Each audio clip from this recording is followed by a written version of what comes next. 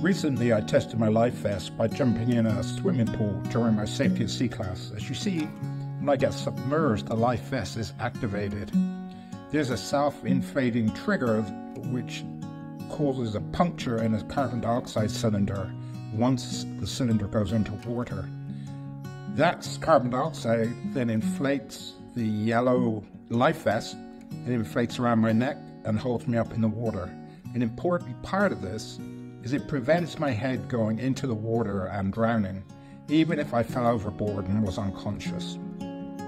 Next job is to repack the life vest and rearm it, and also to add an important safety measure called a AIS-PLB. I lay out the life vest and fold the bladder after having removed the carbon dioxide, then slowly re-zip the vest around the bladder. This will then, of course, go around my head. There's then a light that pops out of the life vest, and when it's activated by water, it turns on and starts flashing, and I just test it by pressing a button on the bottom. When this is all tucked in, I then zip most of the way around, and then it's time to rearm the life vest. There are two parts. First, there's the trigger that senses the presence of water and I'm submerged. This then fires a pin into the second part, which is a carbon dioxide cylinder, which inflates the life vest. As you can see, once this is rearmed, there are two green lines. One is showing the cylinder is good, and one is showing the trigger is good.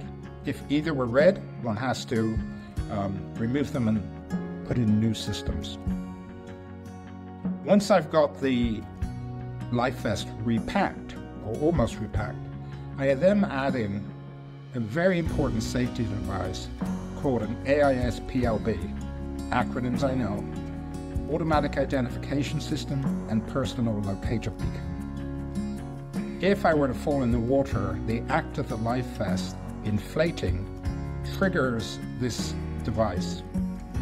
The AIS sends a signal up to 7 miles away that will go to neighboring ships to say somebody is in the water.